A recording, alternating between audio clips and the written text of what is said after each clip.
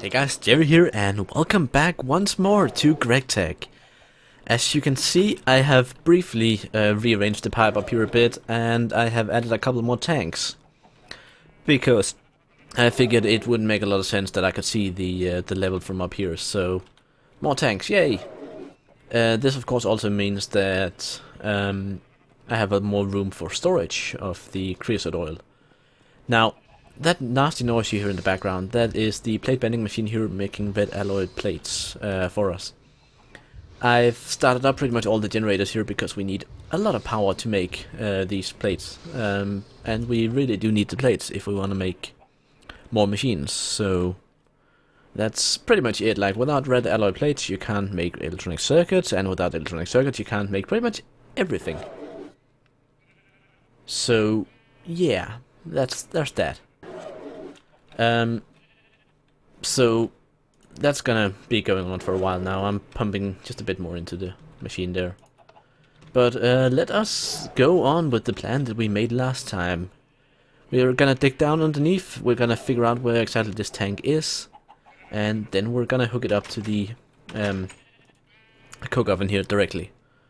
So, if we start by going down here in my little basement here, you can see that the coke oven middle should be right there. That's the coke oven.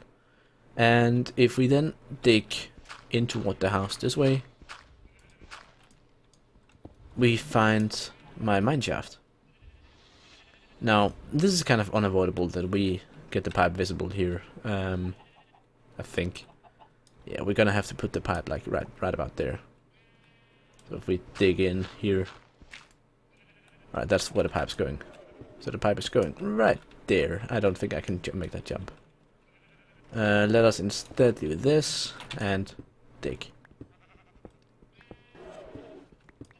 Now, the house itself, we are actually directly underneath it. If we look up here, you can see that the place we actually want to be right underneath is this bit right here.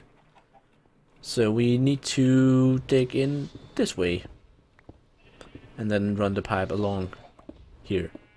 Now, the big question of course is just how far do we need to dig? And that is a really good question. In order to answer that,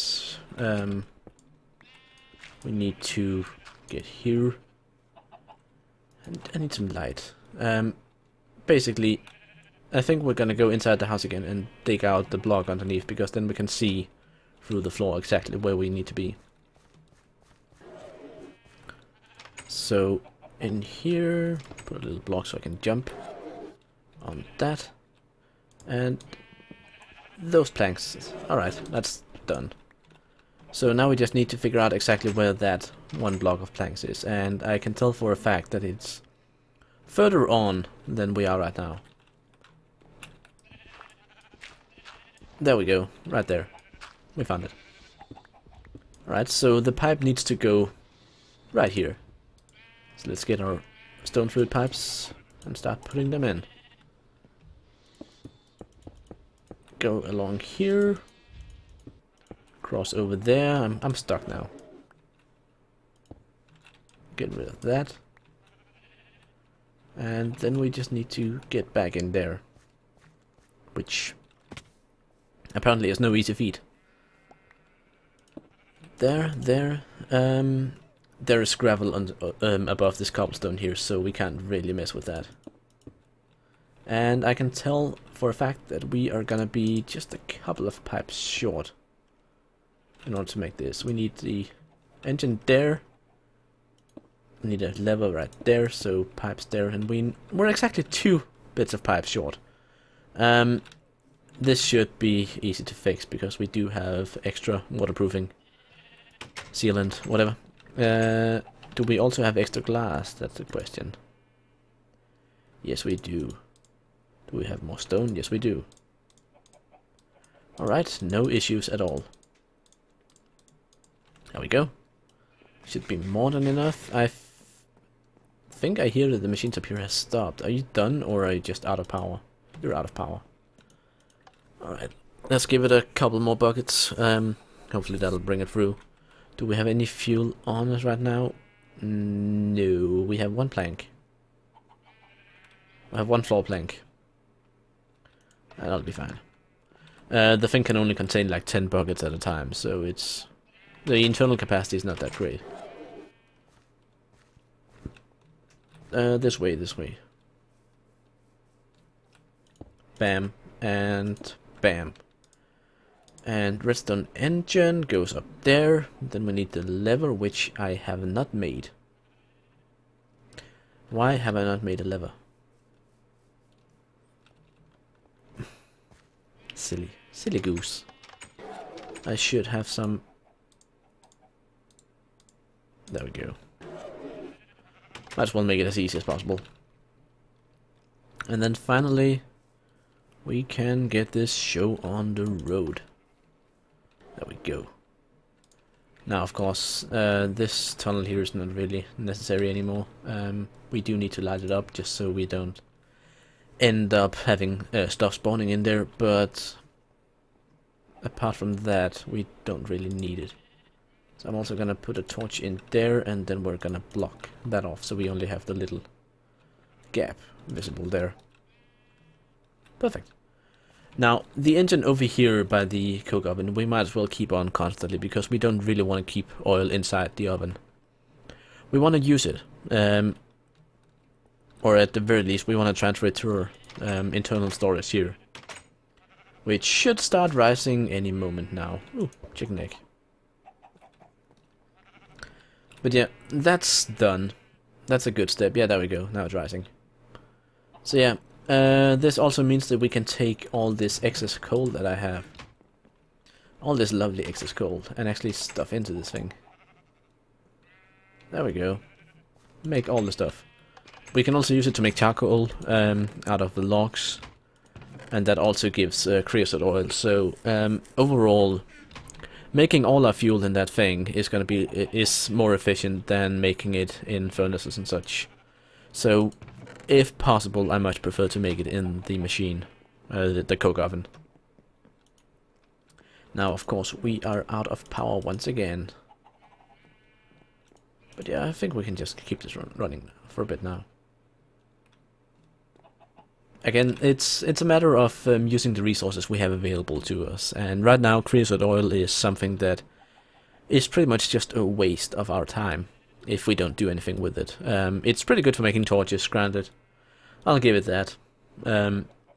But it's also pretty nifty for making power when you have nothing else. And besides, it's a byproduct of refining our coal to make it more efficient anyway. So overall, our if we factor in the half bucket of creosote you get for each bit of coal coke, you get like 9,500 EU out of every single piece of coal this way, rather than just the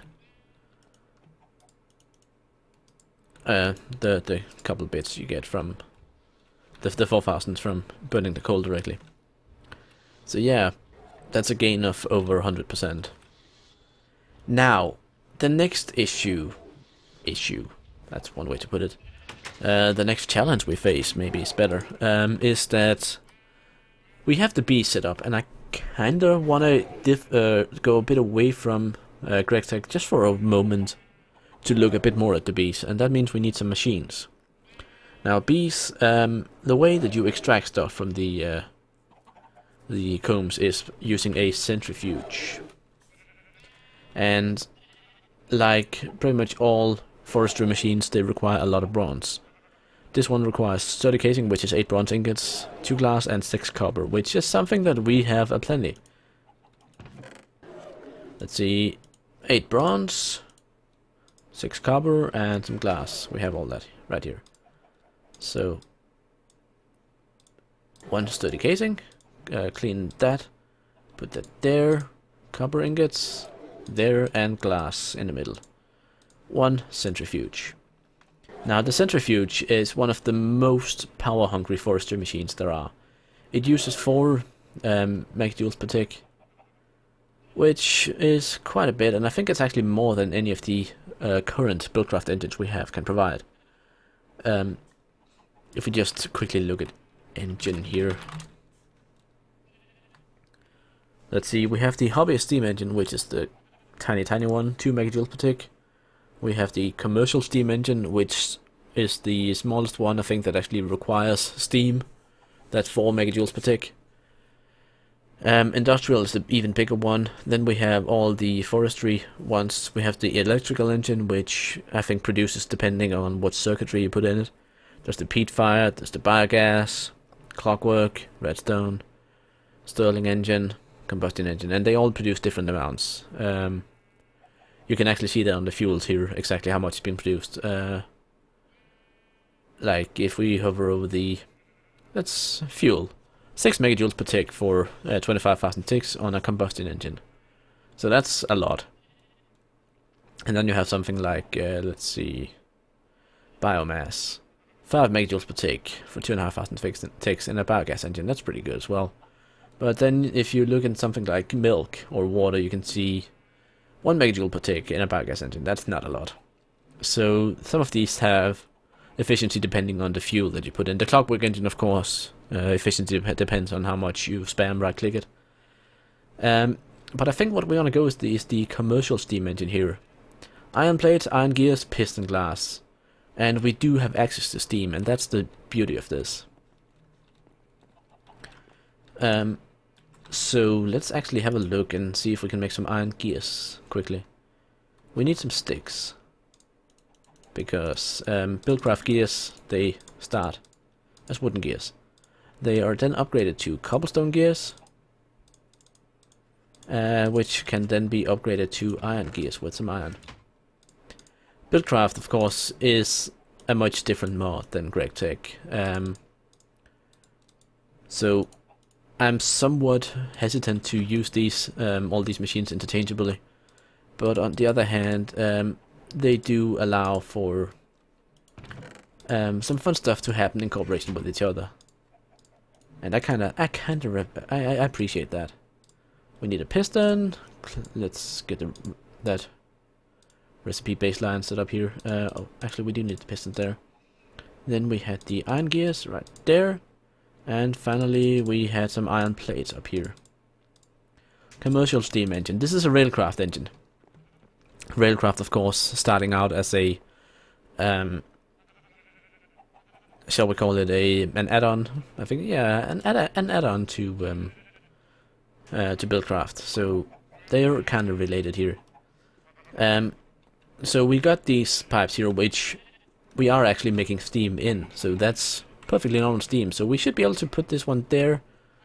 Put the centrifuge. I'm gonna put it right there on top of it, and then we need to get our wrench because we need to turn that engine. It's facing the wrong way. So there we go, turned. Alright, now we just need to add some steam to this. And that of course means getting some fuel, putting it in the steam furnace that we have down here. And hopefully that should work. We got some coal coke here. Beautiful stuff. I love it. Some of that in there, get that heating up nice and warm. We don't need to make more stone, we have plenty of stone in here. And then we need to go and grab some bee combs, or some honeycombs. But for that I actually want to sleep first, because it's night outside and I really don't want to aggro a bunch of stuff and get our bees blown up by creepers and whatnot. So let's jump over here. I have been like re-breeding the bees, so they have managed to produce quite a bit. It's taken several lives for them to provide this much honey. Yeah, look at all the zombies. So tired of that shit. We need a wall. I'm gonna build a wall at some point. But yeah, the steam engine here, it should also be needing a redstone signal. So I'm gonna have to attach one of those to it. But for now, let's put in the honeycombs in the centrifuge. And then we can, I think we should have the materials on us to make one of these. We can put a block of wood above it, I think, if we can somehow get up there. and give it a redstone signal like this. And that means it starts taking in steam from the pipes, and it should, once the steam builds up, it should, and the engine heats up, of course, it should start providing a lot of power, and that should allow our centrifuge to work and actually refine all the honeycombs here. Now, I did try with the whole tank thing to store some steam, and it just didn't work. It really didn't work. But as you can see, the engine here is actually working, and it is producing quite a bit of Minecraft joules here. I don't know why I keep saying megajoules, because that's the of course the real world equivalent of the MJ, what it means in real life. And because I'm an engineer, it comes naturally to me to say that rather than Minecraft joule. But for reference, it is a Minecraft joule. So yeah, Steam has a lot of multiple purposes here, and one of them being Railcraft, of course, because thanks to the Forge fluid registry, they're interchangeable, completely interchangeable, and that means we can use the lovely GregTech Steam here to make. We can use GregTech Steam through GregTech pipes to power a Railcraft engine to make forestry items, to power a forestry machine that makes forestry items. We can even take it one step further by using these mundane combs, which come from magic beasts. So we can use GregTech machines to make steam, to go through GregTech pipes to a Railcraft engine, to a forestry machine, to a magic beast item. Mods working together in beautiful harmony. Gotta love it. So, there's that. We got the centrifuge working now, and it's working beautifully. I'm actually really surprised how well this works. I must admit. I'm not at all dissatisfied with it. Don't get that wrong. I love that it actually worked. But it's fun. It is fun to have the mods working together like this. That's also a big reason why I chose the specific mods that I did, because they actually do work together, and they work well together. Alright, let's get some more steel going here, because we need all the steel in the world. Now, how much of this Invar stuff did I actually manage to craft? 18 ingots. We need at the very least 4 of them to make the alloy furnace that I was mentioning earlier. Alloy smelter, 4 Invar plates, and then we need a cupro nickel heating coil. That means we need a wire mill. Wire mill. Wire. That's very well spelled there, Jerry. Automatic wire mill. Brass plates. Steel machine hull. Diamond. Integrated circuits. Conveyor modules. Brass. We need brass. And that means we need to make brass ingots, and that means we need zinc and copper. 3 copper and 1 zinc. Do we actually have any zinc at all? Oh, we actually got brass directly, thanks to that village we looted. So we need 4 brass plates, and if the machine up here is ready, near enough, we need some more power here. Yeah, I didn't bring any other fuels, so the creosote oil here will have to do the trick. So let's get this machine started up again. Come on, come on. Pump faster. There we go. That should give power in the bat box, which powers the plate bending machine, which is nearly done. So once this one is done, we can put in the brass ingots and make brass plates. That should hopefully be a lot cheaper. If we just look at the, not the alloy smelter, plate bending machine, yeah, 3000 EU per stick, or a piece. That is a lot cheaper compared to the 21,000 something for the red alloy plates. These guys are expensive, and I'm really looking forward to being able to make electronic circuits a cheaper way than this, if there is a way. I remember that last time I played, you were able to, instead of redstone, like they used redstone back then, instead of redstone you were able to use something called electrum. which would be a lot more efficient. But let's just have a look here quickly and see circuit recipe.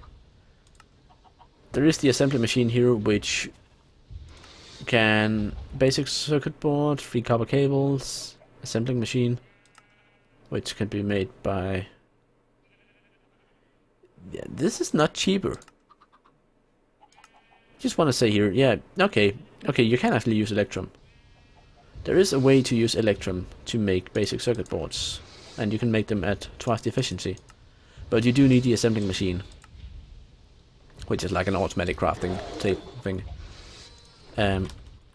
Let's have a search for ass here and see if we can actually find the assembling machine. Avengers assemble! Steel plates, a lot of circuits, a sticky piston or a piston. Yeah, we could make this.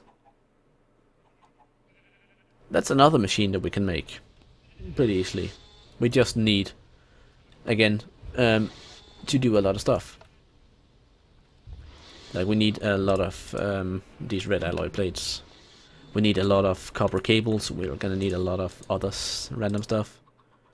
Right now, copper cables are in high demand. Let's get some rubber on these guys. Rub. There we go. Make as many of these as we can. 5. And yeah. Again, it's a bit tricky figuring out exactly which one you want to make. To be honest, now that I've seen the assembly machine, I actually want to make that first. Because if we can, like we don't have silver. We have a bit of silver, which means we could use a bit of silver to make a bit of Electrum, which means that we could make at least some electronic circuits using a cheaper recipe. So I think that's worth pursuing. Like again, it's a matter of constantly trying to improve your own situation, make it better for yourself, make it cheaper. So that's really what I'm trying to achieve here. I should have saved the conveyor module recipe here. See, there, glass up there, and then we need iron plates in the middle here. And I'm out of iron plates. You know what, guys? This is dragging on a bit. Like, there's so much stuff to do. So many things that can't go wrong, but have to be done, and using time and resources and material. And I feel that we could benefit from me taking a quick break and then returning later on, once I have a bit more prepared for you guys. So with that, I think I'm going to end this episode. Next episode, we're going to get right on the assembling machine, and hopefully we can use that to save ourselves a bunch of materials, again making all these little electronic components rather than having to craft them all by hand and not failing at it, but having to repeat ourselves a bunch of times. As you can see now, I'm already a circuit short. So that means more red alloy, means more plate bending. You get the idea. I'll see you next time. Bye.